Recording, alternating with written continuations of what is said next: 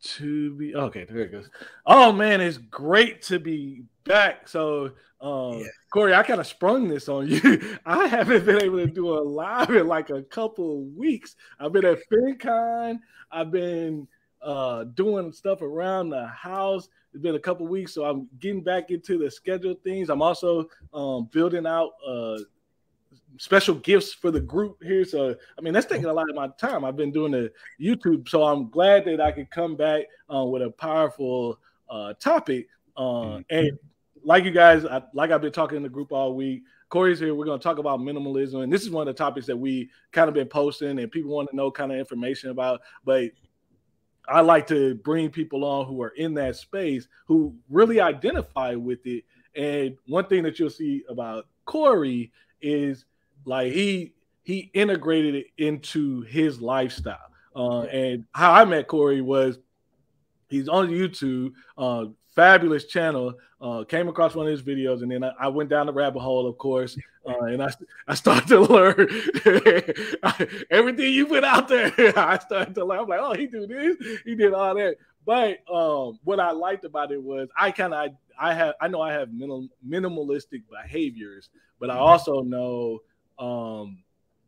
there's a lot to that particular niche of people and how they believe and how they act. And with you being someone who say, hey, I live this style, but this is how I'm going to do it, and I do it my way. And the one thing I like is your authenticity of like, you know who you are. You know what I mean? You're like, hey, this is what I'm going to do. if the founders come here, I'm like, hey, bro, this is what I got for you.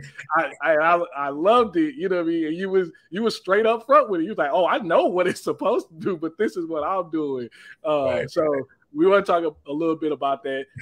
Like I said, he's on YouTube. We'll drop his link. Corey, if you have any things out that you want, resources that you want the people to take a look at, definitely we'll get those links so we can share them as well. If you're watching this on YouTube, take a moment, subscribe, take a moment. I'll definitely have Corey's channel link down below. You'll like it just like I like it. I like it on Saturday mornings when I'm doing my run, but you'll like it. It's that type of content, so it's very, very digestible. But yeah, he got his job. He's doing the YouTube, but he does integrate this minimalism in his lifestyle.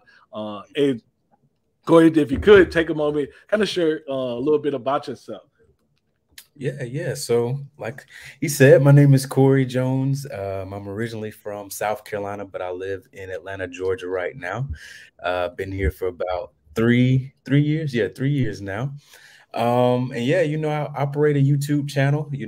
Definitely started off as a hobby, and then just started incorporating different things about my life and giving advice to those who want to listen to me. So, I appreciate Jonathan for tuning into the channel week in, week out, and supporting, But yeah, I started the minimalism journey in, I would say 2020. So during the pandemic, I was like, I need to try something different, try something new, and kind of similar to some of you all. You go down a rabbit hole of looking at minimalism and how to get started.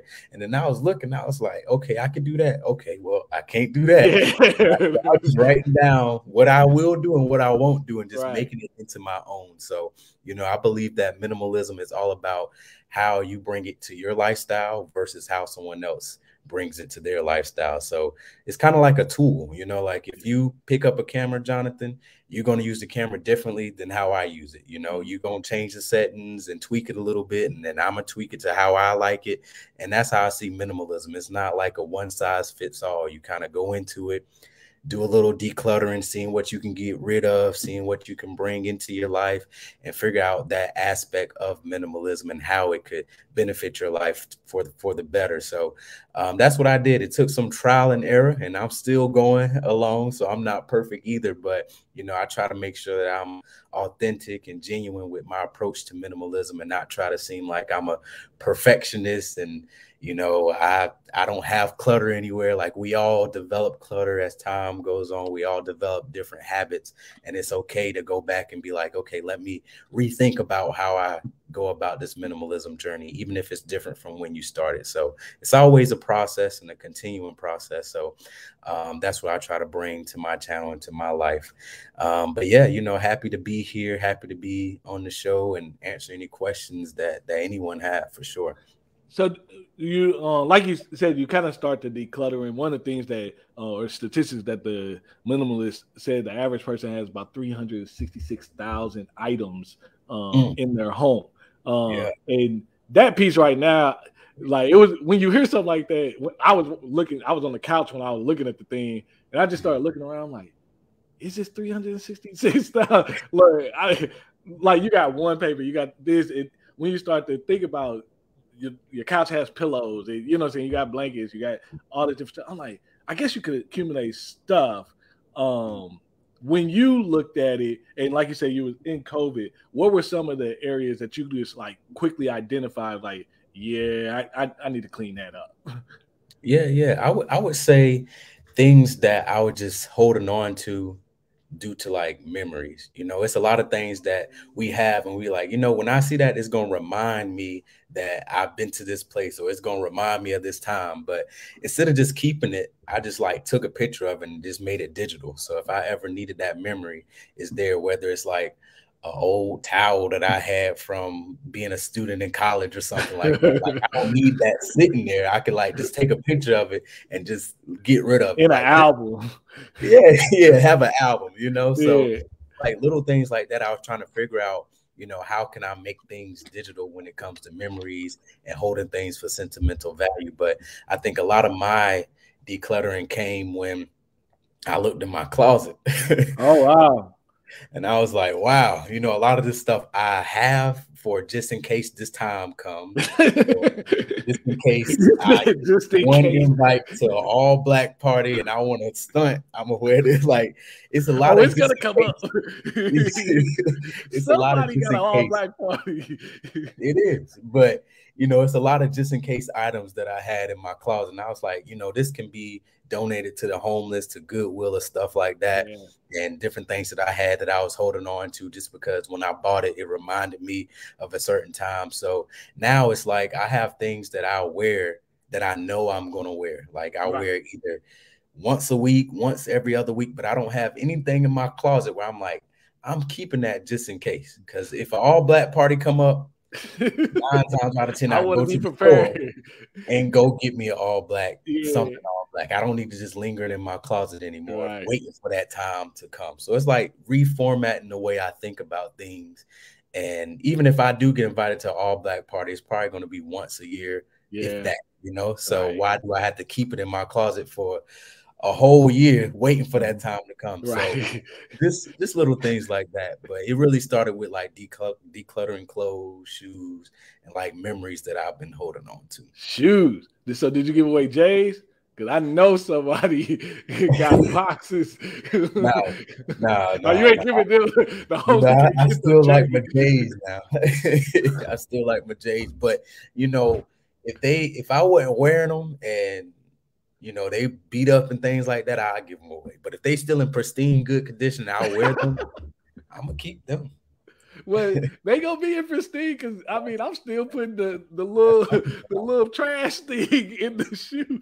Like after I Keep your use creases it. out. But it's interesting you went straight to your closet because that's one of the things over the years. Like I still have the clothes, some of the business shirts I wear. Those are the same shirts I bought back when I was a young Neo walking around the yard, and you had to every week for the chapter party, you had to have a new shirt. So I was in Express, and I didn't bought every color that they had to offer, and so I'm like, and then I figured out back then, probably once I started work, like my first little job out of college, I figured out, dang, if I dry clean my stuff, it'll last longer. And so I've always dry cleaned.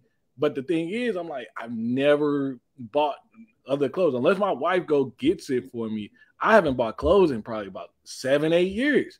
And then now with COVID and the pandemic, And working from home, my whole wardrobe, I didn't somehow, like my wife, we have family meetings about, hey bro, why you got hoodies and sweats all the time? I'm like, cause I work to try to get comfortable, you know what I mean? But in my comfort level, I've been trying to be comfortable at the office. You know how hard it is to take a nap in one of those swivel chair things? Like, right. But the point is, I realized the utility. I don't, you know what I'm saying? Every time I did buy something, I always look something in my closet and gave it away. So I'm cycling stuff out constantly, kind of like you. And that just became the rhythm. But yeah, I really just don't buy clothes like that. And then people ask me, I'm like, well, dog, where you going? I tell my wife, I'm like, well, you're on a video. You know, like you dressing like you dressing for me. Like you can wear like I know what you look like. I married you. We good. You know what I mean? So yeah. So going out and buying clothes like for the everyday, that's just not something I'm going to do. But I know a lot of people, when you talk about where minimalism can affect your budget, that's a big category. And like you said, how many things are you holding on? That memory thing is big because my wife is big. She's like, oh, it's memory. I was like, dude, you can put that in a book. I'm gonna probably tell her, take a picture of that joker. We're gonna get you a whole new album. Everything that's from memory, we're gonna mark the book memories. And you can just go through, but having it here is taking up space. It's clutter, you know. So the clothes thing and then taking memory, that's good. What else did you look at after the clothes? I was honestly, this was probably where I would move into like financial minimalism. So I was trying to figure out what am I spending money on that I can extract from, spending money on that could just go somewhere else. So, after looking at my bank statements, I was eating out a little bit too much, still eat out, but just not as much. Okay. And I was spending money on clothes a lot that I wasn't really wearing. I was the type of spender where I would go to the mall just to go hop up in Express. Oh, I like that shirt. I'm gonna buy that. Yeah. Oh, I'm gonna buy that, but now I have to legit have a reason to purchase something. It's not like, oh, I'm gonna just buy it because I like it. It's like, okay, am I gonna be wearing that soon? Am I gonna be wearing it every day? Am I buying it because I'm waiting to wear it somewhere? It's like I had to retrain my mind whenever it comes to buying stuff. So I started to shift into, that financial minimalism once I started decluttering the clothes and stuff like that to really figure out where I could make an impact on my life from that perspective. So it was just going down my bank statements, making a budget list and just figuring out, where can I allocate these new funds and switch some things around because like, growing up Black, in the culture, we are the main consumers, you know what I'm saying? We are the consumer. If they try to get somebody to buy, they try to get you. They try to get us. We buy stuff. So, I had to revert from that mentality. Like, if I go to the mall, I can go just to grab something to eat. I could just go because I'm bored. I don't have to buy something. I don't have to leave with bags in my hand.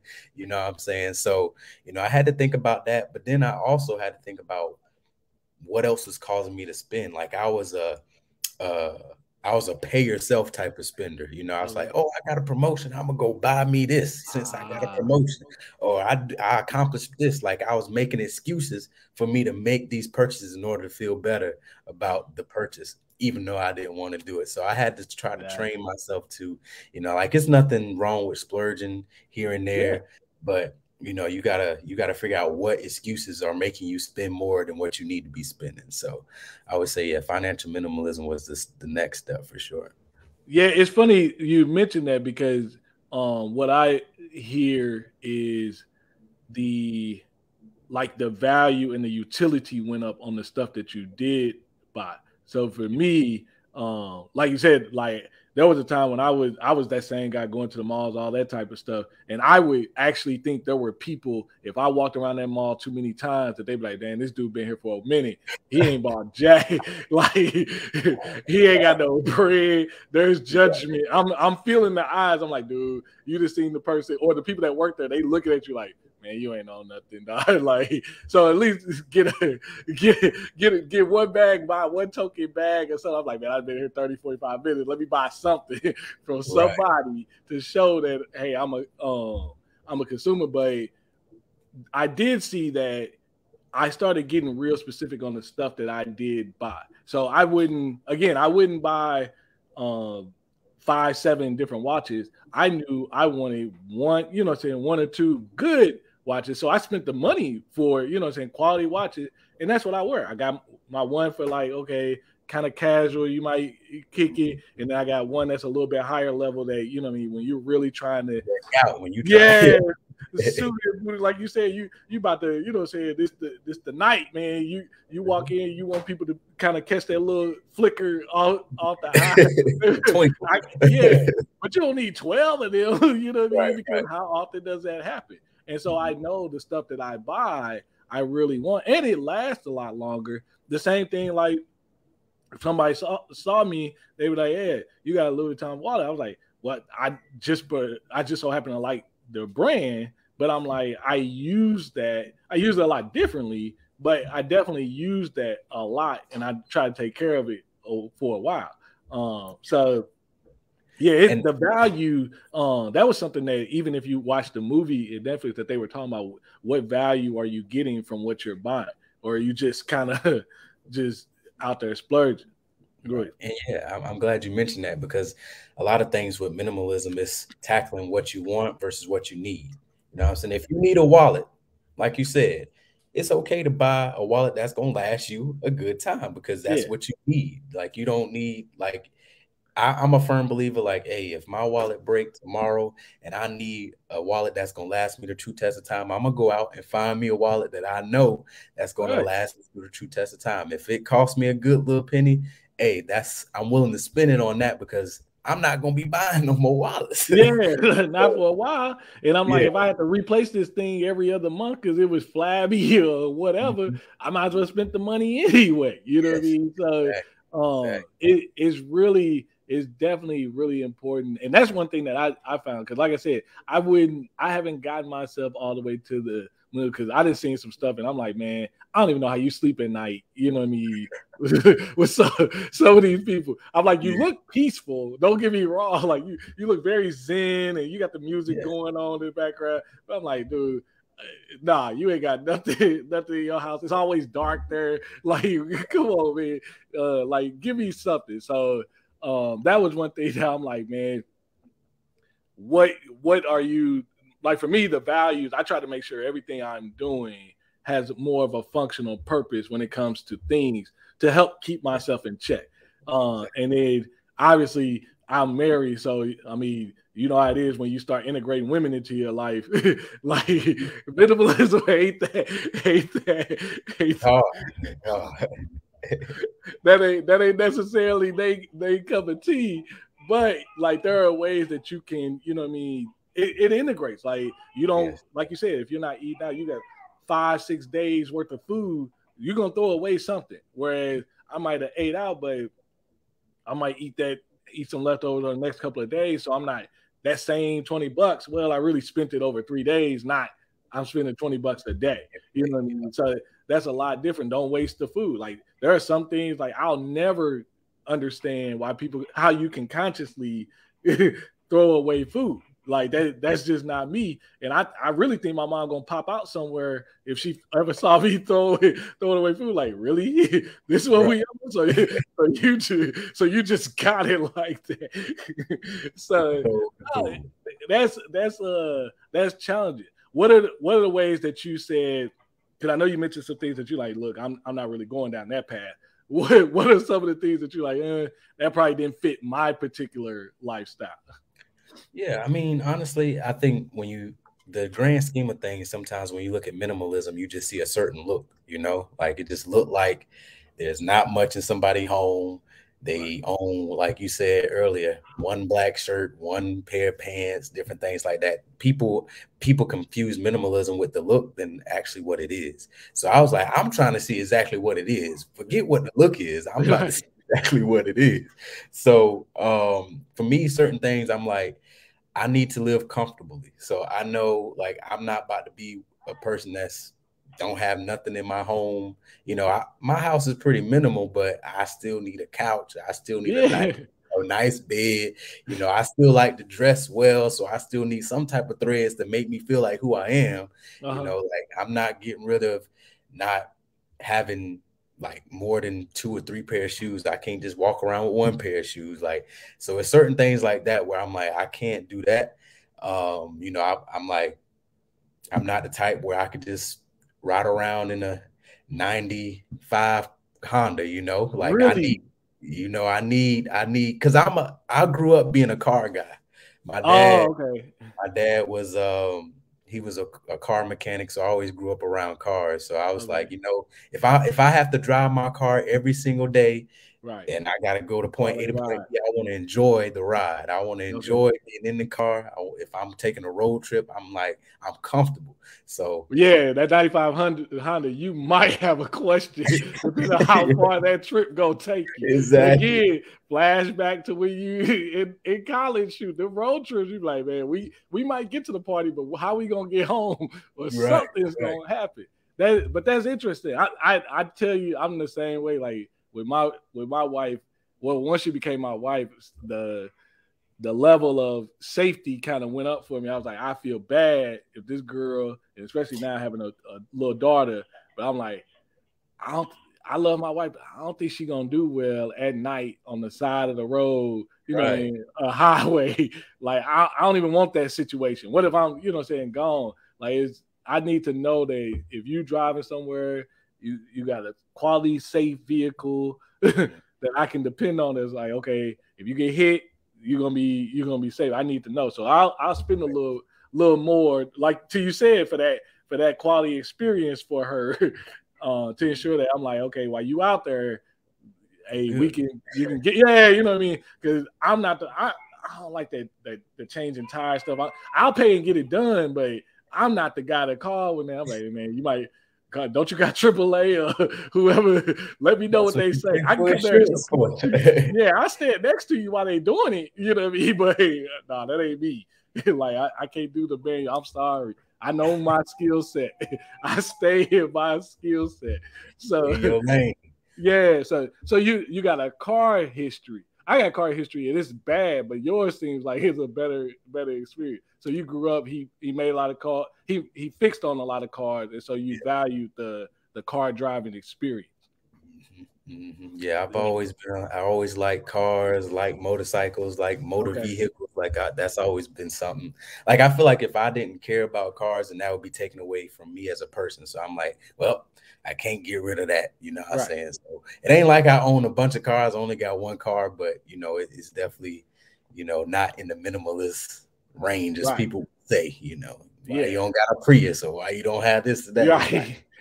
a car is a car to me. If it's gonna get you point A to point B, Right. a car. You however you whatever makes you comfortable. Yeah, I've been on both sides of that can for four wheels that get you there. Because I drive a little bit older vehicle. It's only older because we keep changing years every year. But that was one thing that I pulled up one day, and a car was sitting next to me. I think it was like a new Mercedes on the left, and then there was another car on the side that was like that Honda you talking about, and he was kind of struggling a little bit, and I was just sitting there in the middle, and I was like, Dad, all these cars do the same thing. Mhm. Like they all start up and all that. You know what I mean? You can have your jokes like the one on the right he might struggle to start up, but he gonna start up and he gonna get you where you're going. But then if you ever ridden in I mean a Tesla, if you've ever driven and ridden in an Audi, if you've ever driven and ridden in some of the newer Mercedes and the maybe you know what I'm saying, all these different things, you'll that speaks to that whole what do you want your driving experience to be? And that's what they're selling. They know the car functionally does the same thing as everybody else, but they're like, hey, this is what we're giving you when you're in this car. So if you're Lexus and Mercedes, all that, there's certain things each one of those brands offer you when you're driving, that that's honestly what you're paying for. That's why their brand is that level. Like Tesla is the tech, you know what I mean? It's the high tech, you know what I mean? This thing will drive itself, you know what I mean? It'll get you where where you're going. Audi is safety and Audi is more safety, style, precision, and tech. Mercedes is more like the grandfather of luxury. Lexus, they're trying to get there, but they can't get their technology up to compete. Right. That's true. It's yeah, like each one of those BMW, that's the one I forgot, but like we're reading like a X3, I think it is. That Joker is powerful. So you know what I mean, if you're if you're like a guy who real want to be manly man, like that's a good vehicle for you to get in for that luxury feel. That gives you a luxury feel, but you still got that power that you're looking for, that you want your vehicle to be like, shoot, the wind blowing too hard, you're going right through that joke. So yeah, like you want something that cuts through. So that kind of makes it interesting. So we talked a little bit about your living at home, and just to touch on real quick. So if you were in the market, if you're going to buy, how do you think minimalism will affect your buying purchase? Just in general? Yeah, like if you were going to buy a home, how do you think, how you look at things, how do you think that will affect that purchase?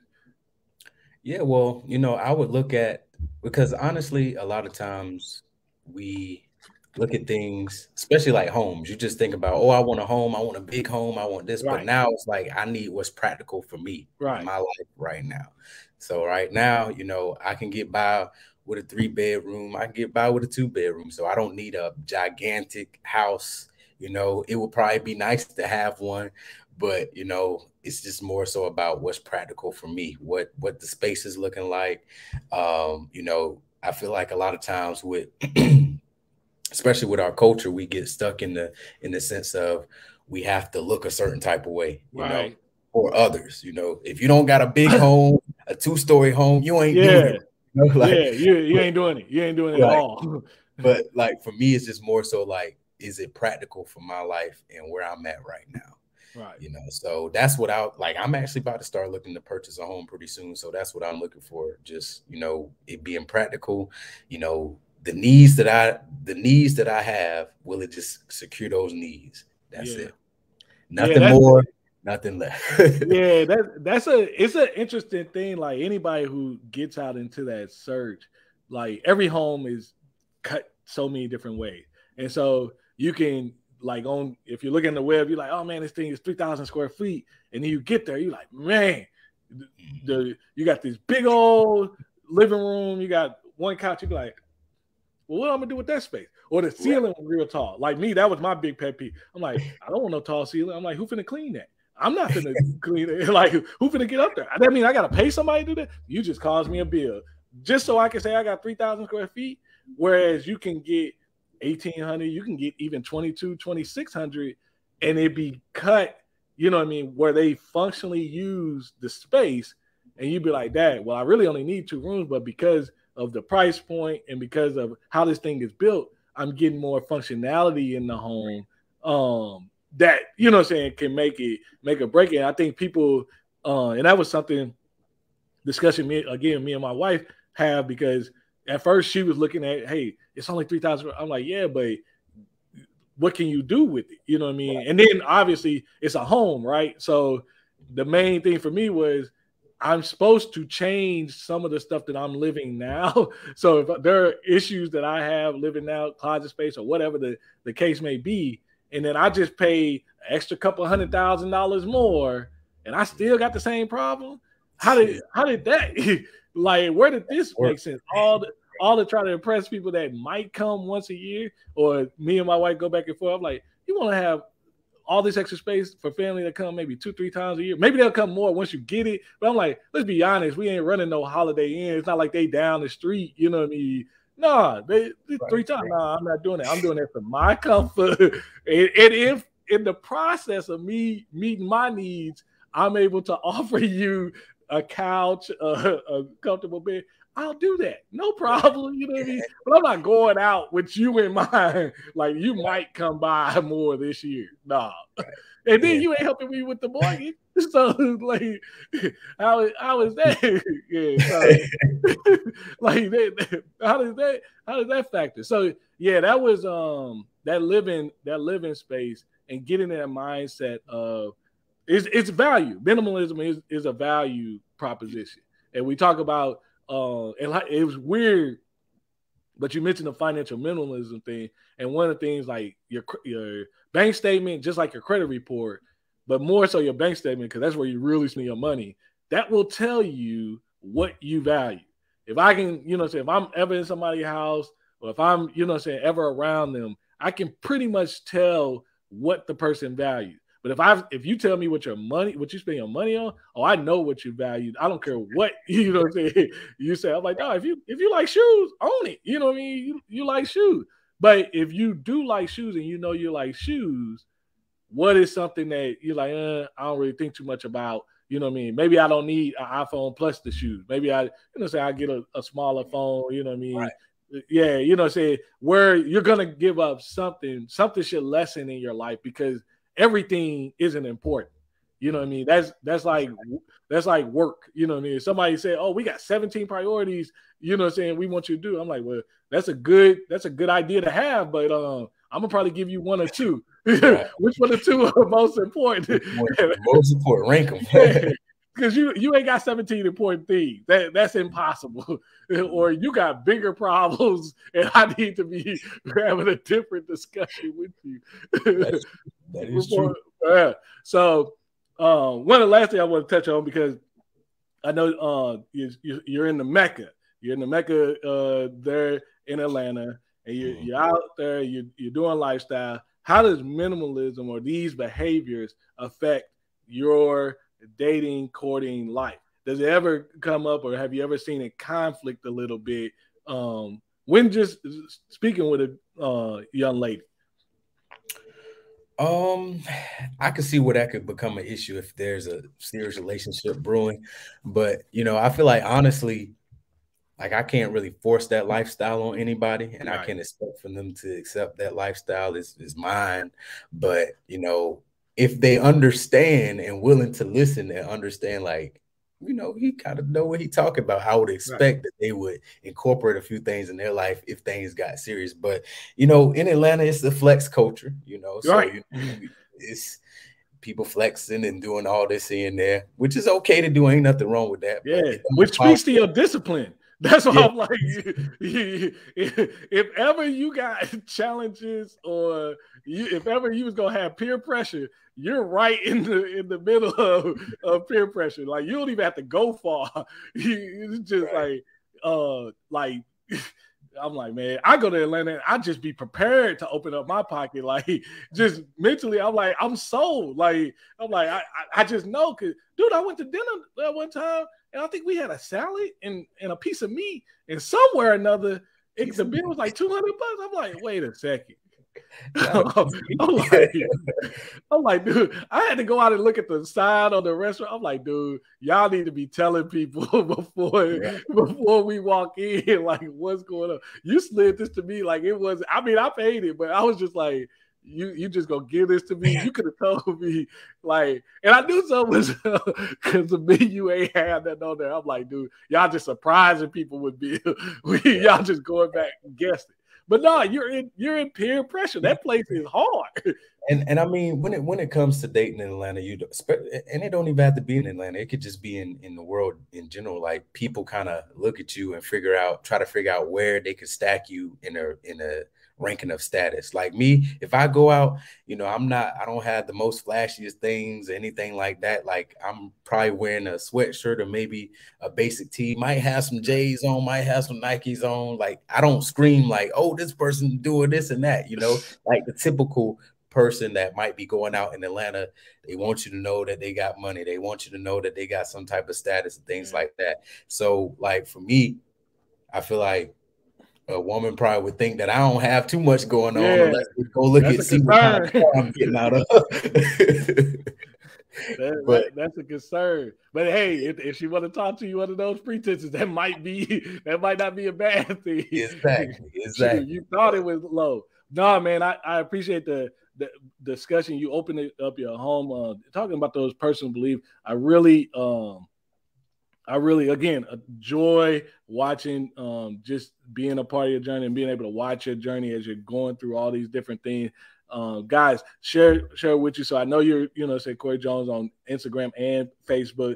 Is there any other places that people can connect there with you? Honestly, I feel like every platform is like, you would think like as a content creator, all your platforms is like cohesive, but Right. like YouTube is like my main form of content. Instagram is just mainly me just sharing my life. TikTok is me just having fun. Facebook is for family. So Okay. whichever one you're trying to see, Yeah. I would just recommend YouTube because that's where you probably get the most value, honestly. But if you Yeah. really want to follow me along, I would say YouTube and Instagram would probably be the two places to follow me if you wanted to support. Yeah, man. It's I tell you, every Saturday on my runs, that became my new thing. You replaced these money guys I was watching. I had to move them up in the week. I'm like, hey, Appreciate I dig this. No, I definitely appreciate it, guys. If you're watching on YouTube, please take a moment, hit that like button, subscribe, and like I said, I dropped Corey's info below. Corey, we're gonna hang up a little bit backstage, but thank you again for coming, guys. Thank you for listening. Can't wait to see you guys. Well, next week is Thanksgiving, but the week after. So enjoy your holiday. But we'll see you back here real soon.